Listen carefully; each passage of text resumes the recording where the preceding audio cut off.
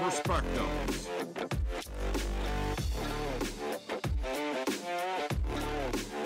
On the crazy and unpredictable world of professional wrestling, as the Pure Theory Creations Entertainment Network presents a live, interactive show where you can be part of a conversation of all things professional wrestling, from the major leagues to the independents. This is Fatal 4-Way, live on ON TV. From the ONTV studio in Lake Orion, Michigan, we welcome you to the Fatal 4-Way, along with multiple-time Michigan Indie Pro Wrestling Hall of Famer Shawn Brian, the Stan Lee of PFC, Brian Balfe, Hollywood Cuke, Waddell Edwards. I'm Jason Klaus. We certainly appreciate you tuning in here this week. And gentlemen, we've got a lot to talk about. A lot's on the table here. And as it turns out, the show kind of wrote itself with the schedule, which made our jobs a lot easier. We just have to navigate through the headlines. We're coming out of the WWE Draft. We are just hours away from Backlash tomorrow afternoon, the next premium live event offering from World Wrestling Entertainment. But before we get there, let's talk about some of the headlines that have come across our radar here. And the first thing that jumps out in the last 2 weeks before we get into a lot of the WWE talk here, we got to shed some light on what's happening with All Elite Wrestling. And of course, out of that organization, the big headline is Jack Perry's return, his attack on CEO Tony Khan, and what does this do for the ratings for All Elite Wrestling? Q, we'll start with you. Is this a good way to jumpstart a renewed interest for this organization? Well, here we go. I think, you might get a little bit of a buzz, maybe a small spike, but I don't think it's gonna, really raise it up. It's not gonna be a big number raise, but it's a very different angle than we're used to from AEW. This is their first time doing the heel authority figure type thing with the Young Bucks and everything, but as far as the numbers go, it caused a buzz. I mean, we're talking about it, right? So there's a bit of a buzz, but I don't believe that we're gonna see a big jump in the numbers from this, because we're already seeing the numbers going down. Dynamite already went down, so, right? So right. It's a wait and see for me. So we've seen various incarnations, Brian, of the struggle between talent and management in an on-air role here. AEW is now trying this formula. Now, what made it work previously in other organizations were the primary principal characters, right? For example, obviously the one you go to is Austin and McMahon. That would not have worked if it hadn't been for Steve Austin and Vince McMahon. Facts. Now with this, what spearheaded this is Perry, who has been polarizing because of all the backlash from, no pun intended, with the whole CM Punk thing. Now he's here in a very prominent role, and on the opposite side of that is Tony Khan. Now, this is where it gets very tricky, because Tony Khan makes no bones about the fact he enjoys the spotlight. He likes putting his name out there. He likes having his name in people's mouths. Is he the right guy for this? And how much of the success of this angle is going to rely on his participation, and whether or not he can actually execute it? Like you said, it really falls on if he can pull off that role from his standpoint of being a super fan. I think it's a wait and see. It's how much is he really going to overly commit to this character. I think it really sheds a lot of light why they released the Jack Perry footage, because they were trying to get that buzz going. I think they probably already had this in the bag. They kind of knew this was what they're going to go for. Man, we've seen it multiple times. I just want to. I guess I'm curious to see what AEW's take will be on this storyline thing that we've seen before. A lot of the storylines here today are recycled from those of the years past. What can AEW do here that's going to be different and sets this apart? That's number one. And number two, Jack Perry. Is he main event worthy? Is he the guy that should be in kind of like this leadership role for the EVP side of this thing? Come on, Levi. The answer is no. It's real simple. What is AEW going to do to make this stand out? Absolutely nothing. Because when you have this storyline, it's a rose in the center of a bunch of dog turd storylines. So that one's actually going to smell and look good. My problem with this is we're seeing the NWO all over again. You know, this is exactly what this is. Here we have Tony Khan comes out. Granted, he took one nice bump from one belly shot from Jack Perry, dropped like a sack of potatoes. Yeah. But, you know, fact of the matter is all the other storylines in AEW are so god-awful. You have the Learning Tree Chris Jericho. You have the Lionheart Chris Jericho. You have... what's he going to be next Wednesday, Chris Jericho? You know, go away, Chris Jericho. Right, the go away, Chris Jericho. You know, how much blood is John Moxley going to bleed this week? You know, when you have a bunch of garbage, but you have one good, interesting thing. I think I saw the ratings jumped by like 75,000 viewers. Was it? Jack Perry isn't believable to me. Hall and Nash, Hogan, they were believable to me. The Young Bucks, not believable to me. You know, I think this storyline, unless it gets some real fire behind it, like, and when I say fire, I mean star power behind it, this storyline isn't going anywhere fast. It's kind of been a general consensus here, especially online with all the chatter online. If you have an opinion on this, we invite you to call into the show live and join the conversation, 810-331-2829. Now, moving on from that, unless you guys have anything else you want to add to this particular storyline or anything else. I would like to say that Jack Perry does make some great faces. If that's one thing he does good, he makes great faces. If you can see him behind all that Chewbacca fur he calls a beard and hair. I don't know. There's just some, like, I can totally buy into him as a heel because he has a very punchable face. There it is. So I can understand from that perspective.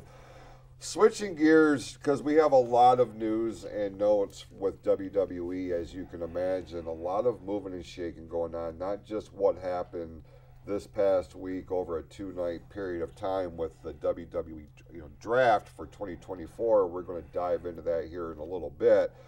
But a lot of unrest, especially among the IWC, as far as they're concerned, was laid to rest here, and a number of contracts were renewed. Prominently, the two biggest names that I had seen during my research on the socials, as it were Drew McIntyre and Seth Rollins. And to me, if I'm WWE, these were the two guys they had to lock down for long-term, new deals, new contracts. These are main event guys. These are, among the upper echelon. So now that with Rollins and McIntyre are locked down, is there anybody else, Q, that you would make as the next priority to make sure that they don't go anywhere, even if their contracts are not up this year? Is there one person or two people you're like, we have to lock these guys down for a good 10 years at least? Well, I kind of see a guarantee that Becky Lynch is going to sign now. Well, for yeah, sure. That's a given now. I mean, who else we got on that list? Well, and I know Finn Balor he signed as well, right before McIntyre and everybody. But I believe that everyone's going to get approached. I believe everyone that's on that list.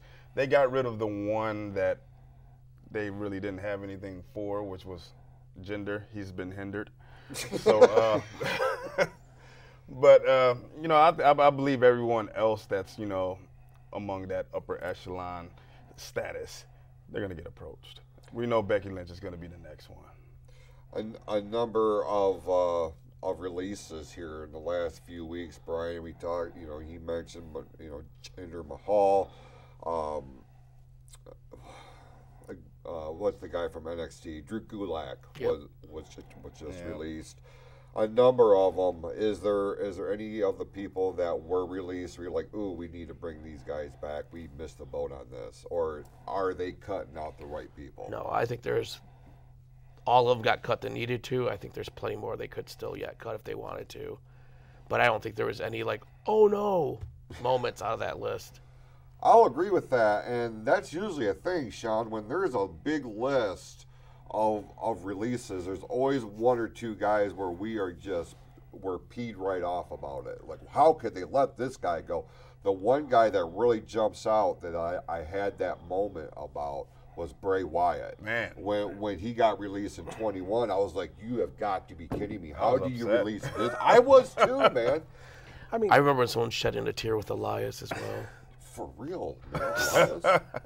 These new releases, the only ones I was kind of disappointed in because I really had high hopes for them was Veer and Sangha. I really think they could have had, well, they really didn't get shot, and I really think, why would you bring back the AOP and get rid of Veer and Sangha? You had two, big dudes, scary dudes, as opposed to the AOP, who I still think are garbage, still think are unsafe. But I think, with all the tours of India and whatnot, I think Veer and Sangha could have been very beneficial for the Fed. But, am I mad about it? No, because like Brian said, there's plenty more that could be cut. You look at the NXT roster, you look at some of the guys that were cut today, and we're going, who are they? Who the heck are they? Right. So. Yeah, another long list was broken by BleacherReport.com. As far as a rash of releases, primarily from NXT, Drew Gulak was the prominent name of any recognition, and that's, let's call it what it is. That's using that term lightly. He just did not make the splash that everybody wanted him to. And the whole controversy with him and Ronda Rousey probably played a little bit of a hand in that, just to big hand. Clear, cut ties in. You're starting to see that there's more of a zero tolerance with a lot of allegations that are coming out, and that's taking the whole McMahon thing and putting it on the side burner because that's its own ball of wax, as it were. A couple of title changes happened since the last time we were here live on ONTV. And once again, if you have a comment or a question or anything like that, you can either call in the show live. The number is at the bottom of your screen, or you can join the live chat on the Orion ONTV live feed on Facebook. We mentioned her here a minute ago, Becky Lynch, obviously signing a new deal here, if she hasn't already, or is going to, especially now that she is once again the World Women's Champion on Monday Night Raw, having won a battle royal. having won a battle royal. Now this gentleman comes on the heels of Rhea Ripley having to vacate the title because of injury. Brian, I guess for star power wise, Becky Lynch is your go-to here because regardless of what we may think about her, she still has a considerable fan base. But if it wasn't Becky Lynch, who should we have given this golden opportunity to? I don't think she's going to hold it long. I think she's going to drop it to Liv. I think they're going to feed like Kairi Singh and different ones to Liv until Rhea comes back so they can do that feud. I don't know why they wouldn't have just gave it to Liv right away. Right. That doesn't make sense to me. Like, why hand it to Becky to hold it for a hot second? Yeah, I would have rather seen him do that than give it to Becky. Especially if they're not going to have her hold it long. It doesn't really make sense to me. Maybe they have something planned that I don't see, but it's really hard to say because it seems like the booking practices right now is kind of up and down. They're really like, man, they'll have a blockbuster week this week, next week. They haven't been able to maintain that kind of momentum. Shawn, they're putting so much stock into Liv Morgan right now, trying to make her a main event player for the Monday Night Raw women's division. What is missing here? Why is she not connecting on the way that a lot of people want her to?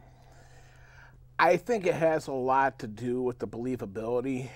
You know, you look at her, she's like 5'1". How tall is Rhea Ripley? How tall is Nia Jax? You know, I don't want to see Liv with the title. I don't want to see the feud with Rhea Ripley. I'm not a Liv Morgan fan. I've never bought into her from day one, from when she come out with the backwards hat looking like a Bella twin, you know. Not those. Yeah. But for me personally, you know, you asked who you would have rather seen win the title in that Battle Royal. Man, they could have done so much with that. Like, could you imagine an underdog like Maxine Dupree with all the controversy that surrounded her if she would have went over for that title? Or even better, you guys know I'm a big fan. Give that title to Tiffany Stratton and let her, it's definitely Tiffy time. Let her run with that thing. You know, talk about an underdog story. That's what you want. You can't keep having the same old, same old. And this is what we talked about a few weeks ago with the IWC. If everything is so damn predictable, then everything is so damn boring. It needs to stop. We need to have some unpredictability, and we need to have that excitement back. I mean, WrestleMania was money. Now, all of a sudden, as soon as Cody Rhodes wins the title, it's just kind of like plateaued, and we're just riding it and see where it goes next. I don't like it. We're going to get to that here later on in the program. Q,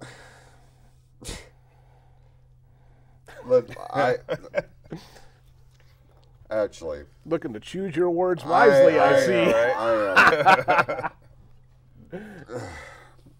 Okay. Let me get your opinion on the Ricochet winning the WWE Speed title, because I feel like if we go down this sidebar, we will spend a considerable amount of time focusing on the women's divisions for both Raw and SmackDown. And we can tie a lot of that into when we start breaking down the draft results here. But Ricochet wins the WWE Speed title. We kind of called that here two weeks ago. What does this do for Ricochet, if anything?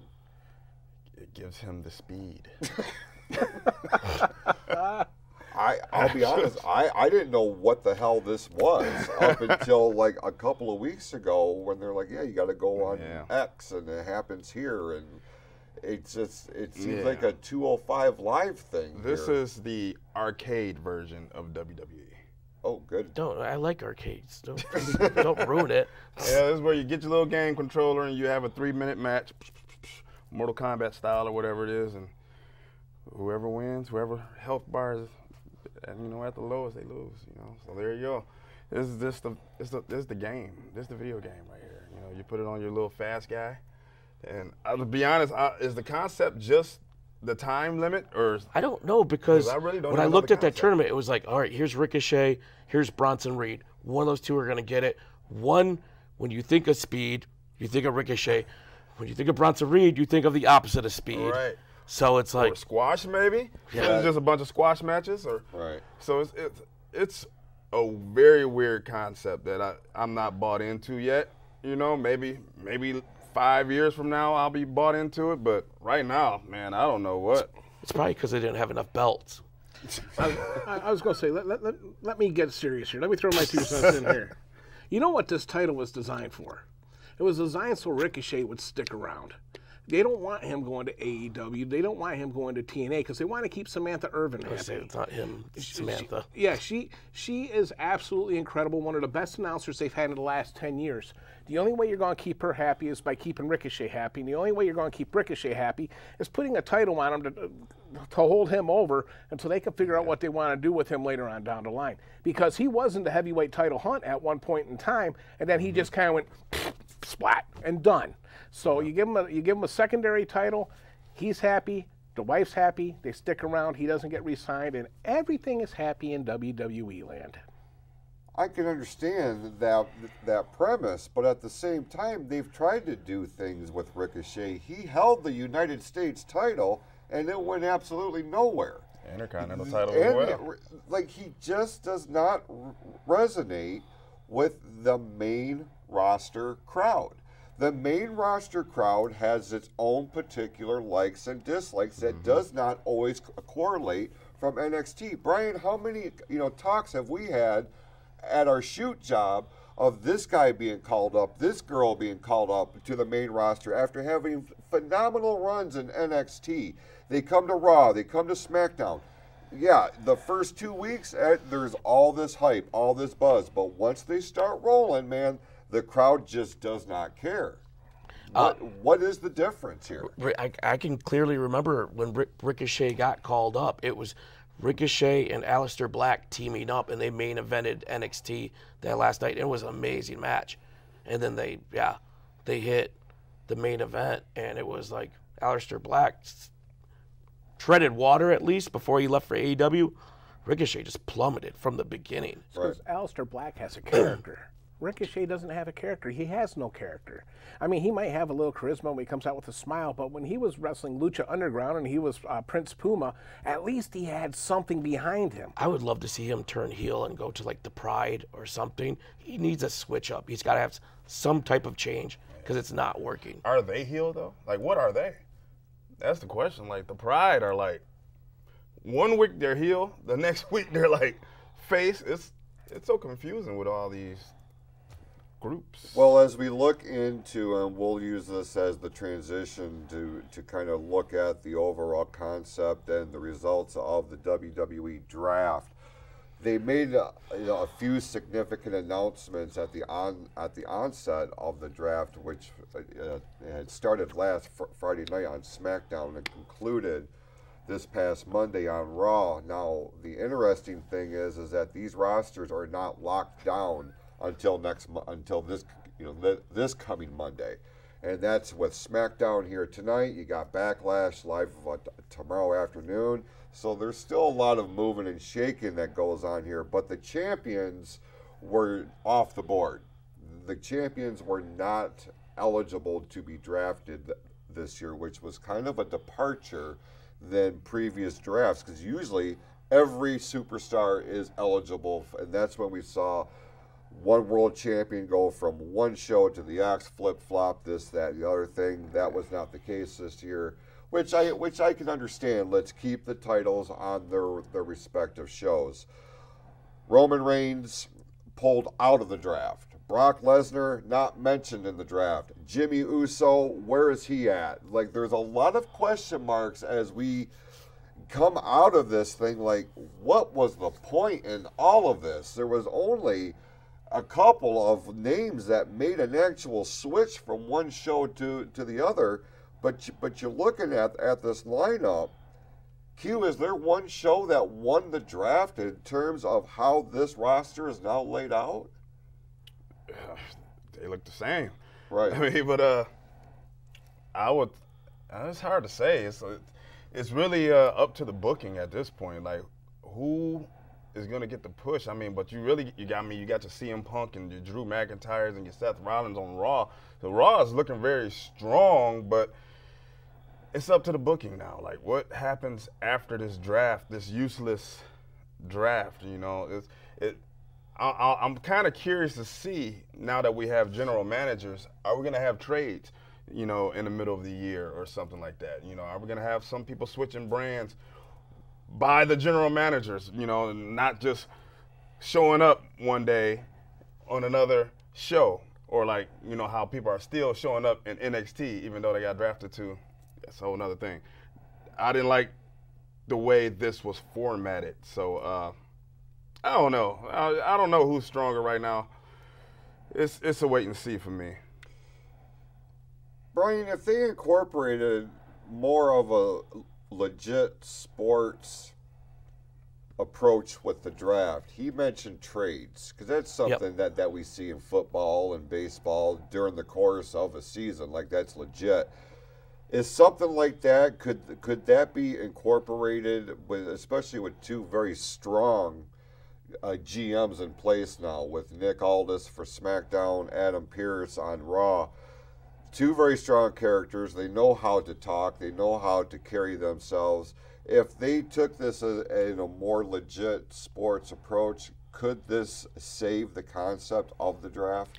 Absolutely, especially if they if I feel like they put zero time into the draft. I feel like this is what we'll do, blah blah blah blah blah blah.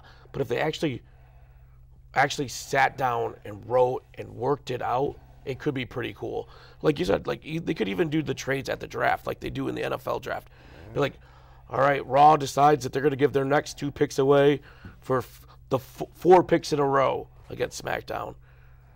But I mean, they don't, and they continue to break the rules. They continue to have rules that don't make sense, where they draft some people that are injured, other ones are off the draft. Sometimes they're drafting groups, sometimes they're drafted as singles. On your question to Q, I think SmackDown won when it comes to women talent, and I think Raw is going to win when it comes to male talent. Very good point. And I was looking at that earlier while Q was talking, and I was looking at the SmackDown side, and it's the women Bianca, that really Jade, Nia. It's. I mean, Tiffany's. Tiffany is there now. Yep. Tegan Knox, who, with the right opportunity, could really be a star. And the wild card in all of it's Nia Jax. And that, you could do a number of things with her, which leads me to this question. New rosters on both shows. This is where the booking really has to they need to tighten it up. They need to start really establishing, much like you said, what are the pride? Are they heels? Are they faces? They're switching back and forth.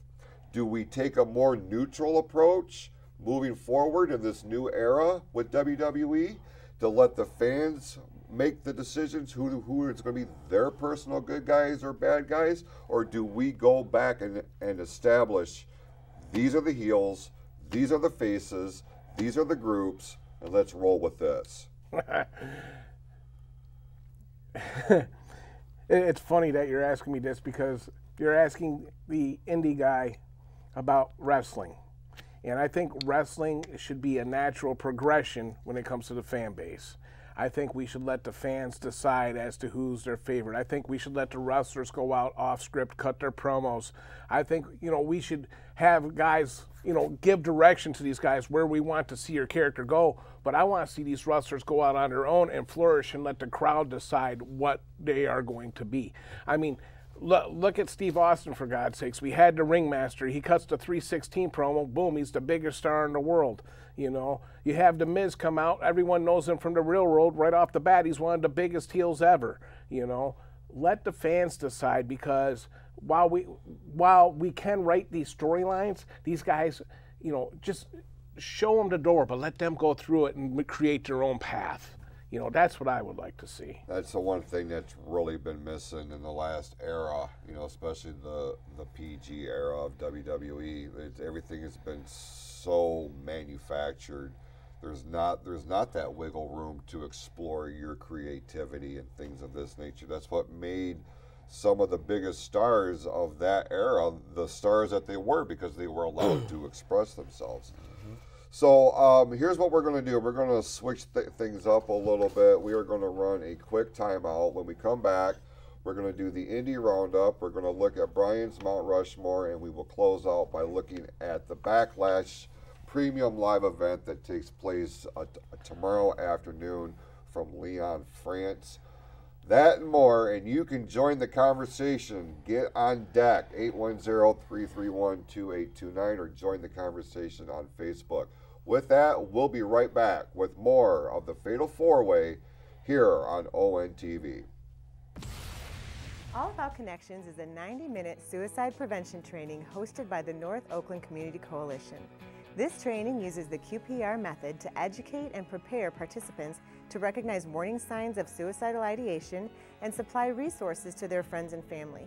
We offer All About Connections to strengthen our bonds and ensure the Lake Orion community is fully supported by the people around them. We are available for ages 14 and up and can customize your training to your group. Whether it is a business owner and their employees or a group of parents with their future college students, This is a great opportunity to connect with one another and build confidence that everyone is prepared to help their friends and family in a crisis. If you would like to schedule a training or learn more about All About Connections, email Jill McCullum at jmccollum@noccmi.org. Yes, hello, that was very nice, very evil, very famous. From the fan of the Fatal 4-Way to Shawnhausen, Jasonhausen, Brianhausen, and Qhausen. Well, I know Brian Q from Impractical Jokesters, said you. Anyways, my from wrestling fans of the Calling Wrestling Show on TV. Congrats to you, and a curse to you as well. So, it's from the very good, very evil Danhausen. So, you know what? We're going to curse the fan of the Fatal 4-Way because, it is very nice, very evil. So, this has been spun back around onto you, and you're cursed.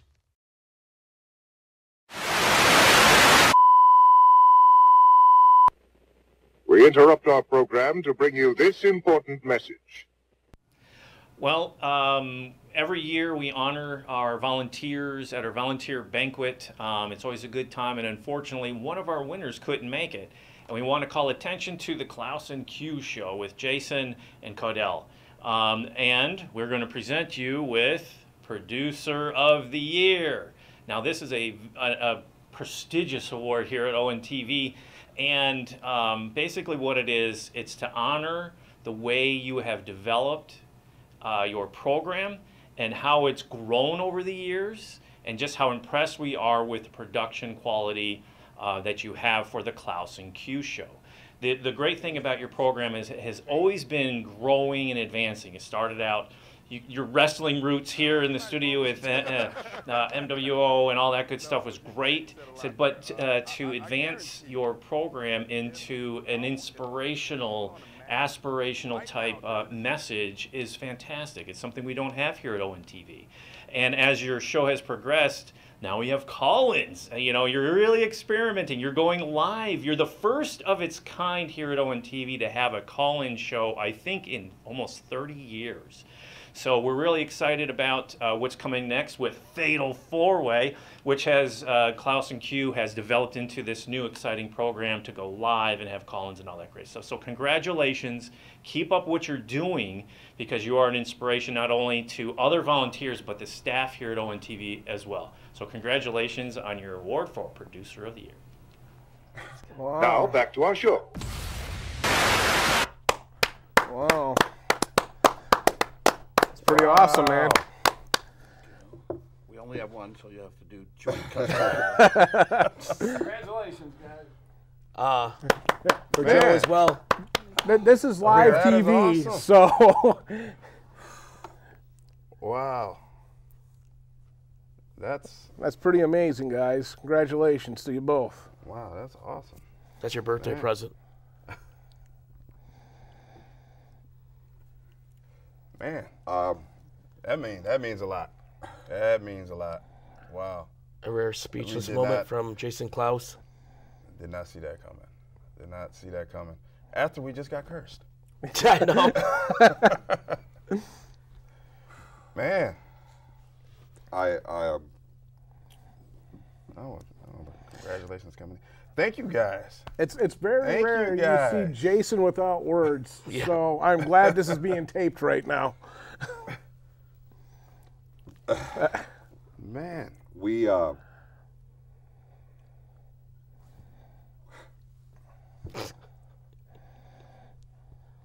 Wow. That definitely caught us off guard. But we do thank you guys. We thank this network. I mean, Joe has been nothing but great to us. This whole experience has been, an awesome experience. And we just want to impact people.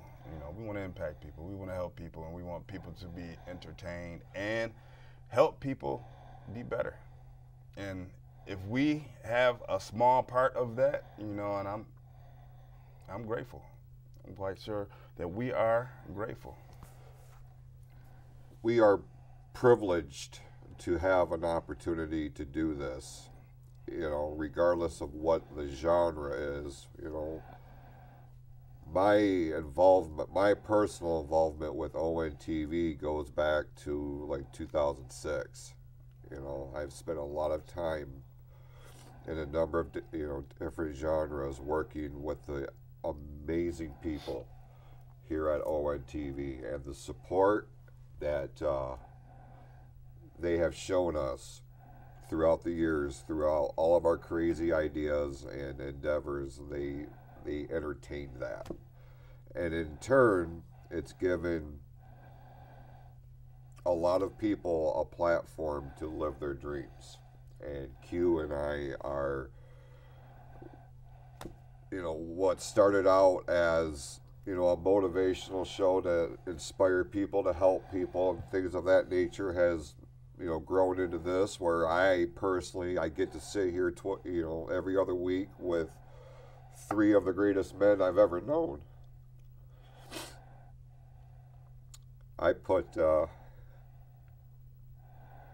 lot of time and effort into everything under the PFC umbrella and the ONTV umbrella, because we are an extension of them, and I take that very seriously. So to be recognized on that this is not lost on me what this means, and I'm just so thankful and appreciative for that. Let's try to get back on track here. Another commercial break.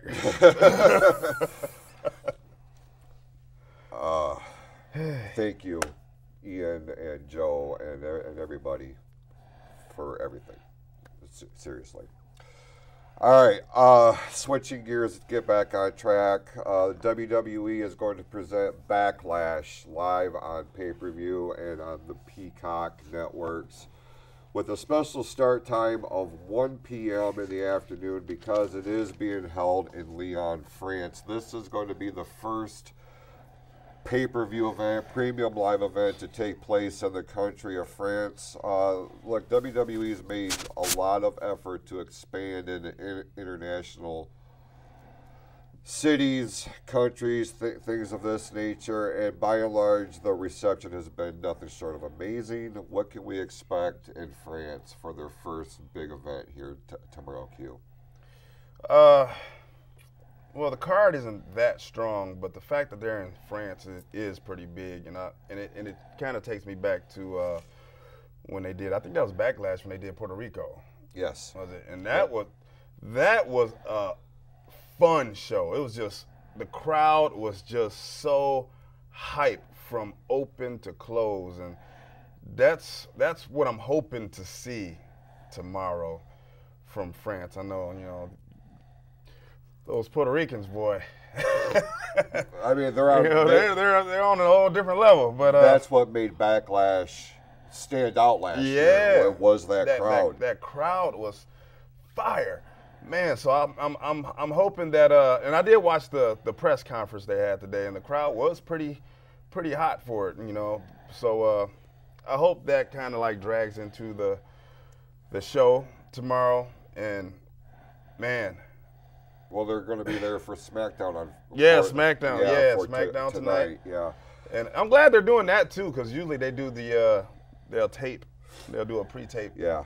SmackDown. So I'm glad they're doing 2 shows, and man, I'm expecting something nice. Hopefully, even with the weak card, I'm expecting something nice. We'll have to wait and see. Let's break this card down real quick, then we'll do the indie roundup, and we'll finish off with Mount Rushmore. Only 5 matches have been signed for this thing so far, at least made public, in terms of what is on tap for Backlash. Let's start off with this big tag team match. Randy Orton, Kevin Owens against the Bloodline, Solo Sikoa, and Tama Tonga. Shawn, this is going to be Tama Tonga's biggest opportunity since coming to WWE. Seems like right now the Bloodline is in a must-win situation, with this being the first pay-per-view event after WrestleMania. We all know what happened there. Where do you see with this tag match here? Oh, it's definitely going to have to Go to Randy Orton and Kevin Owens, because you're going to see interference from the Usos, and that's going to set up the feud for Bloodline versus Bloodline. Just my take on that, because where else are you going to go if they do beat Randy and Kevin at this point? Right. Okay.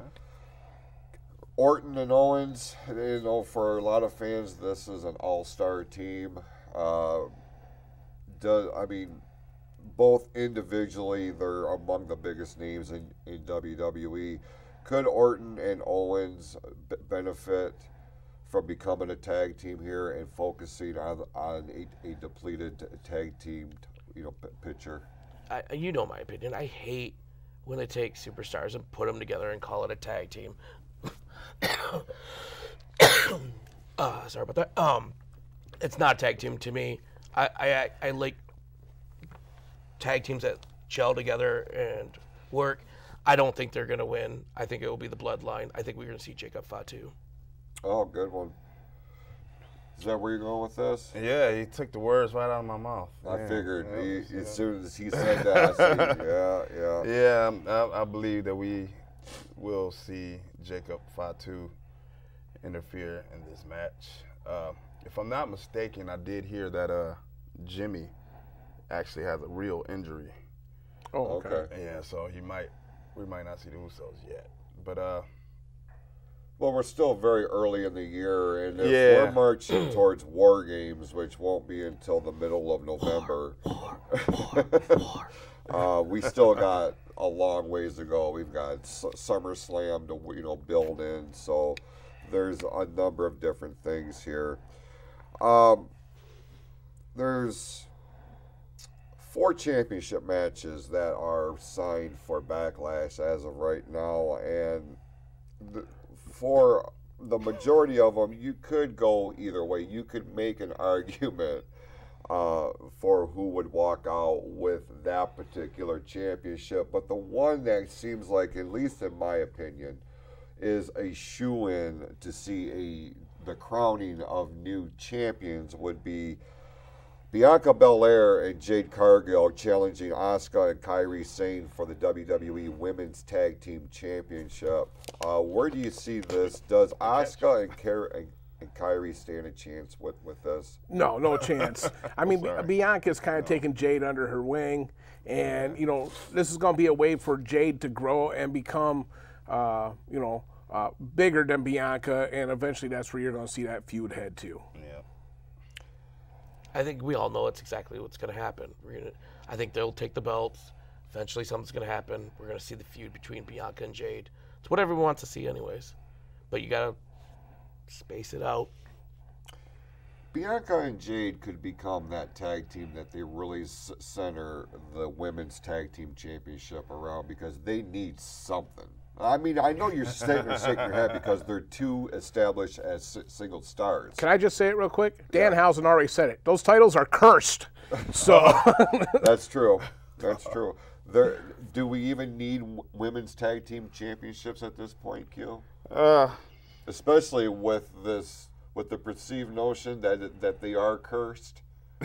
Like legit, because it seems like every time a team wins these titles, somebody's getting hurt or something is happening that derails the lineage of this title. It's been that way from day one, it seems like. Well, hopefully it's now broken with Asuka and Kairi, because they managed to stay healthy.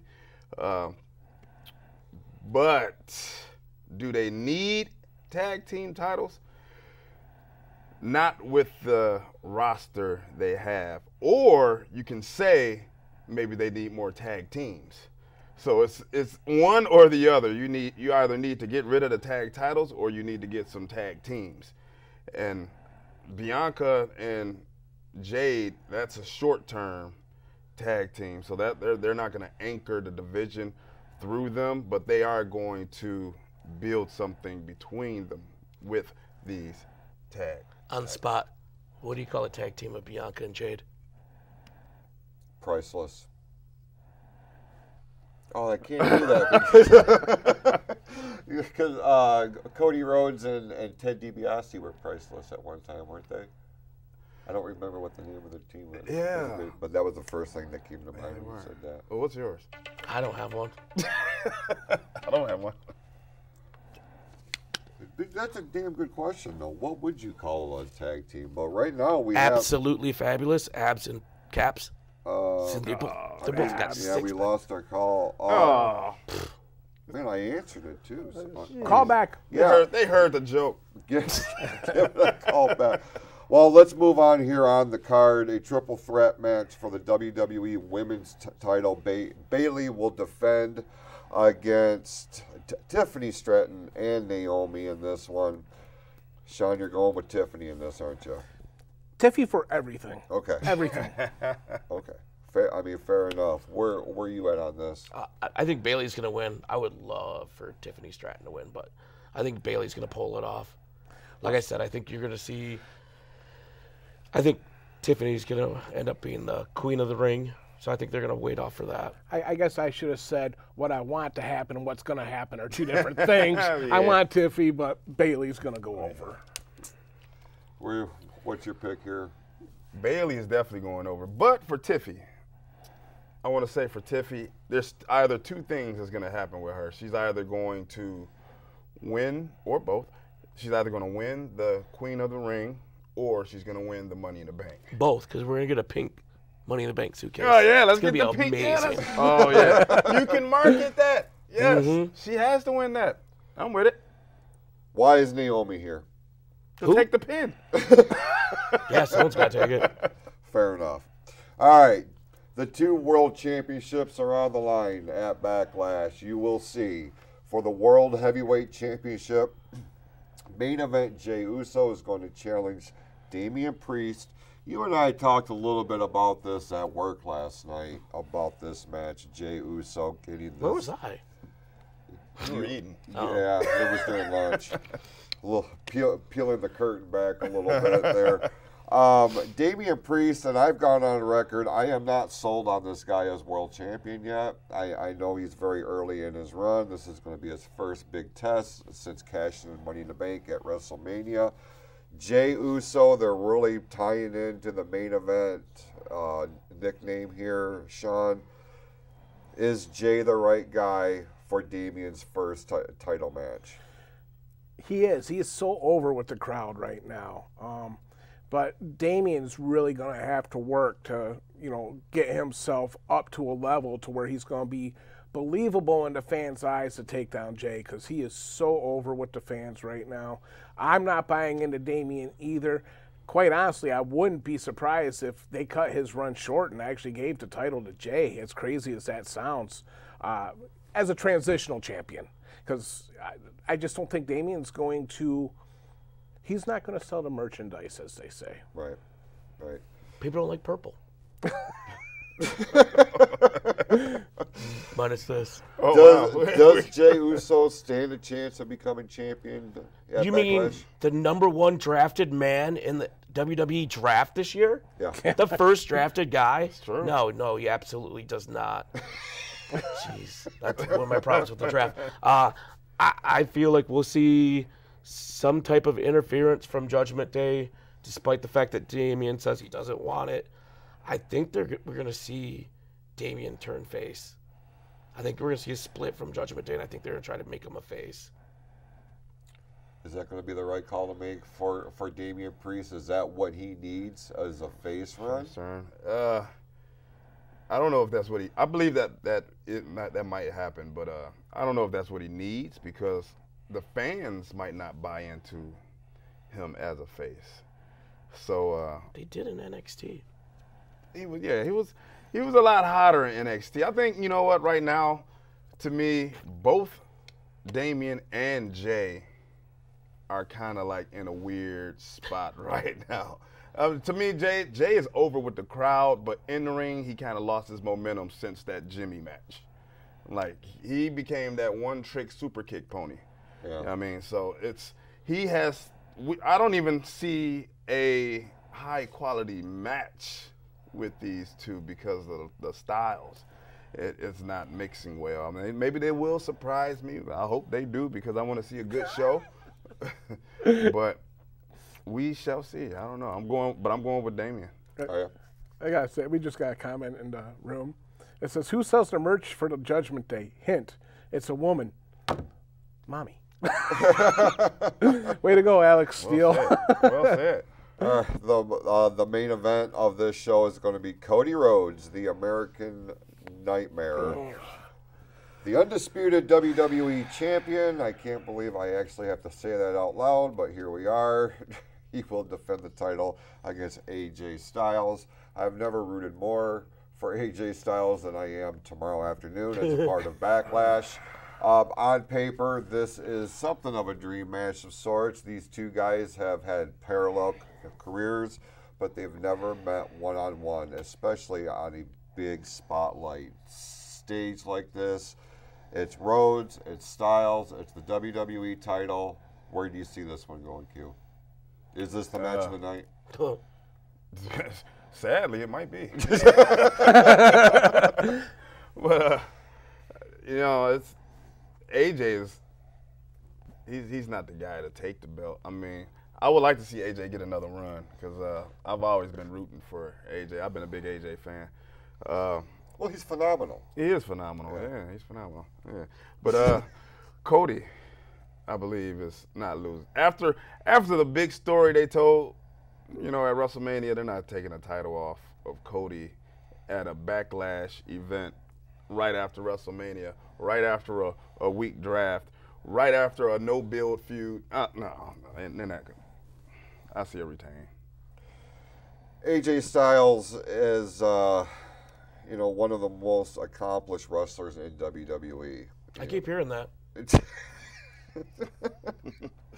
You don't. I haven't seen it. Like I said, I had a dark period where I stopped watching it. Everyone talked about AJ Styles once I got back in there. But, can you guys tell me a great match he's had in the last few years? Yeah, John Cena. Man. You didn't see that match? No, I From guess not. SummerSlam? Yeah. Yeah. Okay, now you're telling me that John Cena also had a great match. So now I'm really interested in this match. For them two had a great match or a great match in general? It was a great match. It was in general. All right. Yeah, a good one with Roman too. Yeah. Yep. I'll rewatch these matches. Maybe I'm just an anti-AJ guy, but I just don't see it. He looks so much like Billy Ray Cyrus to me. Yeah, okay, I can understand that. I'm just lost. And I can see where that would derail any hope of you. I'm only going to refer to all him we're as gonna Hockey Talk Man 2.0. Oh, don't do that. Jeez, oh, Don't do that. Don't talk about like you ain't a fan. Oh my God. You can't. Honky is. Whoa. Honky Talk Man. Honky Talk Man. I thought you were referring to me. Jeez. Oh, for crying out loud. We are going completely off the rails. Cody Rhodes. I'm going to take Cody. He's Okay. got brand new entrance gear. Of course, he's going to win. He's got entrance gear every week. There's a couple new gem crystals on it. He's good. So, Backlash has traditionally been supposed to be, in a lot of aspects, that first kickoff to the new season in WWE. We know Cody Rhodes is going to be very prominently featured for the foreseeable future. AJ Styles provides a unique, opportunity here, but is there somebody else that would have benefited from this title shot? In France? Yeah. Jacques Rougeau. Oh, No, LA Knight, would have been perfect for this match because let's face it, right now, Cody Rhodes isn't the American Nightmare. He is. He's not the American Nightmare. He's the American Plateau. Right now, the World Heavyweight Championship picture is so boring as far as I'm concerned since WrestleMania. They really need to put some fire underneath that belt. They really need to find a guy that's going to be able to match with Cody, and I really want to see Roman back as soon as possible. I really want to see Cody turn heel. Yes. I feel like a heel Cody Rhodes would really put him on that platform that everybody wants him to be. And they can say that he's there all they want. He's not. The numbers do not lie. Listen, I know we're running up to the top of the hour here, so let's run through the indie roundup real quick, and then we're going to main event it with the Mount Rushmore. So, Shawn, what is happening in the world of independent wrestling? That's my favorite graphic. So, look, it's real quick. This week I'm not featuring wrestling shows, I'm featuring wrestling schools because I have gotten quite a few messages through the old Book of Faces about how can I go and be a professional wrestler. Now, the guy who I went and trained with is no longer around, the sweet daddy Malcolm Monroe, and I also trained with his son, the DBA. Now, I'm going to go ahead and give you the list of the few schools that I did get, but it is up to you to go and check on the backgrounds of these trainers. I can give you a little bit of information about them, but I highly suggest you see who they are, check out where they've been, what they've done, what promotions they've worked for, and who they've trained, okay? So, without any further ado, the very first wrestling school I'm going to give you is the House of Truth. It's located in Centerline, Michigan, and the owner is Truth Martini. If you know anything about Truth Martini, he's a very prominent manager from Ring of Honor Wrestling. He's trained a number of people, including the guy that cursed us earlier, Danhausen, Alex Shelley, Zach Gowen, Juice Robinson, and Karrion Kross's current wife and manager, Scarlett. You can check them out at hotwrestlingschool.com. Next is the CIW Wrestling Academy located in Hudson, Michigan. The owner is Phil Monahan. If you don't know Phil Monahan, he has done tours in Japan. He's a very prominent promoter in West Michigan. He's one of the trainers along with Big Mike Elgin. You know who Big Mike Elgin is, New Japan Pro Wrestling, Ring of Honor Wrestling. You can check them out at CIWProWrestling.com. Next up, we have Pure Pro Wrestling located in Goodrich, Michigan. The owner is Joe Bird. He wrestles as Xavier Justice. Xavier Justice did go overseas to India, trained wrestlers at the Great Khali's Wrestling School. Ooh. I believe Veer and Sangha were a couple of his students at one point in time. Not exactly 100% sure on that, but, you know, plenty of videos of him and Khali training these guys. He's got a host of trainers there, including Dylan Knight, Aaron Orion, quite a few. Notable graduate is Rohit Roju from Impact Wrestling. He was their X Division champion. You can check them out at pureprowrestling.net. New Edge Pro Wrestling Academy located in Waterford, Michigan. The owner is Sean Tyler. He's also the trainer. Very prominent Michigan wrestler here. Wrestles in the tag team The Purge. We just did an interview with his former partner Schwartzy when they were the Kosher Club back in the day. Great wrestler. Check out their school. They've only been open less than a year. They're at Linktree/New Edge Pro. And last but not least is Hook and Catch Wrestling Club located in Ludington, Michigan. The owner is Corey Ottgen, Ottgen. I know him better as CJ Otis, very prominent Midwest heavyweight champion at one point in time. And we're going to go give a shout out to one of his notable graduates, the Cannonball Alex Steele, who's been calling in and sharing us. So big shout out to him. Check them out on Facebook at the Hook and Catch Wrestling Club. And if you got any questions, get a hold of us on our Facebook page, The Fatal 4-Way. Got questions for me personally, look me up at Levi Blue or Sean Grugel. It's easier to look up Levi Blue. And with that, we'll turn it over to Brian. Yay. And his Mount Rushmore. There it is. Yeah. God, look, I look like a potato. So for this episode's Mount Rushmore, we're going to do the Mount Rushmore of our favorite wrestling props. I will go first. Ooh, heard that fire. My number one. Looks like me farting on there. That's what that noise was. God. What does everybody want? Head. That's Else knows That's a good mannequin one. head. Yep. Number two, keeping in that same theme, Val Venus's towel. Hello, ladies. Man. All right. Number three, You're an animal. hopefully another one you didn't think of. I went with a Money in the Bank case. I went Brock Lesnar's, the Ghetto Blaster. Yeah. Good one. And then last but not least, the bedazzled Stormtrooper helmet owned by the Shockmaster. God, That's a good one, man. wow. What about Voiced you, by Ole Anderson. Okay, so mine are a little bit different, of course. So I have to go with my old favorite wrestler, the Repo Man and his tow rope, number one. Nice. Number 2 would be Eddie Guerrero's cars. Yep. Every car he brought to the ring. Yeah. Next 2 are a little bit different, but they go hand in hand with one another. Chris Jericho's Titantron.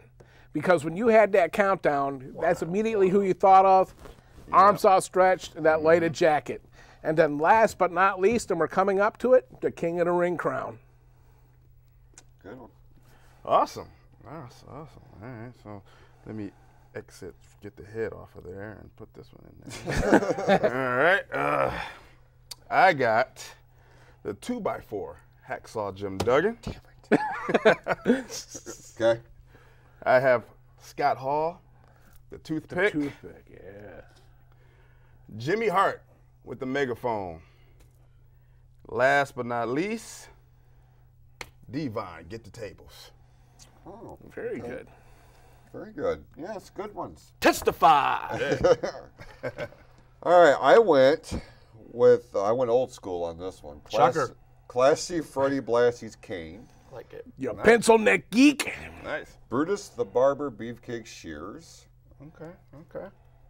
Legion of Doom shoulder pads. I almost went with that too. Damien. Damien. Brought up Damien. I was gonna put Duggan's 2x4, but then I had to scratch it out, and I'm like, well, I gotta go with Damien because I mean he was among the greatest props of all time. Yeah. That's Rhea Ripley's Lucifer? Was the Cobra the one that bit? The one that bit Macho Man? I think so. Yeah. I think so. I could not remember the name of the bulldog, the British bulldog. Matilda, that's it. I almost thought about that one Frankie too. the Bird for Coco Beware. Yeah. Bad News Brown had the sewer rat. He did. Yep. Oh, see, now we could just hold up, guys. We might have another Mount Rushmore coming. All right. Well, we certainly appreciate everybody tuning in here tonight and being patient with us. Joe, thank you for being patient, and once again, thank you so much to everybody who. Well, I'm not. Well, just throw it. Just throw it. There we go. Cursed. We certainly appreciate everybody who had a hand in this. Q and I greatly appreciate everything. We appreciate you guys for taking time out on your Friday to be a part of this. And we will be back here in 2 weeks' time. But until then, if you have any questions, comments, feedback, show topic ideas, anything of the sort, find us over on the Fatal 4-Way Facebook page or go to pfcnetwork.net, the official website of all of our shows, including this one. And with that, go out, be awesome to yourselves and to each other, and we'll see you next time right here on the Fatal 4-Way live on ON TV.